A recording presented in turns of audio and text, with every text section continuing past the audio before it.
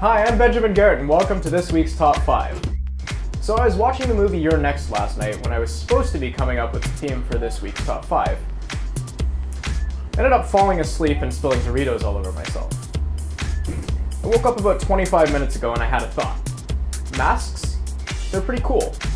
And then I had another thought after that. I still don't have a theme for today's Top 5. Long story short, we're going to be taking a look at some of my very favorite masked movie characters of all time.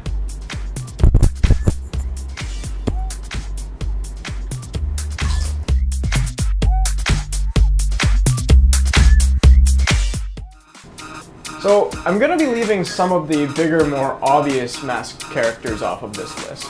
So, sorry Darth Vader. No! Sorry middle-aged looking high school student Peter Parker. Before Anonymous had to come in and ruin it. The Guy Fawkes mask was, well, pretty awesome. And Hugo Weaving rocked the hell out of that thing in 2005's V for Vendetta. The only thing that you and I have in common, Mr. Creedy, is we're both about to die. How do you imagine that's going to happen? With my hands around your neck. I am the law. That was intimidating, right? No, it sucked. Okay, fine.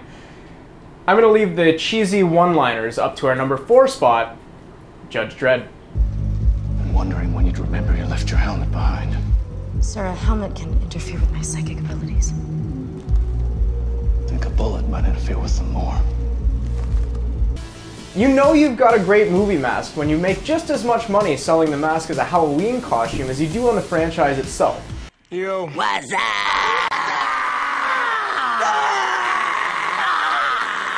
So you've got a Nazi as the bad guy in your movie.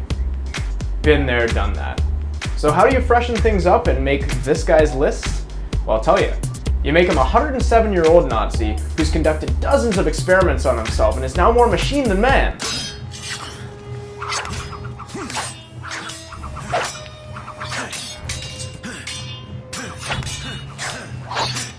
Well, that brings us down to our number 1 spot, which deservingly goes to Chris O'Donnell's mesmerizing performance in 1997's Batman and Robin.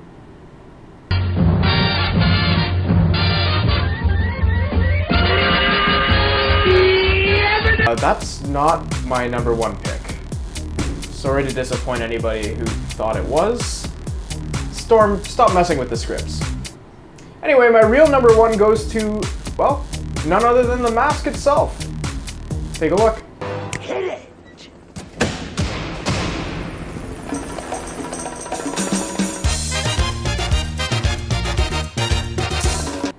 Well, that's it for this week's Top 5. I'm Benjamin Garrett, and I'll see you next time. Oh, okay, I can't see. I don't know where I'm...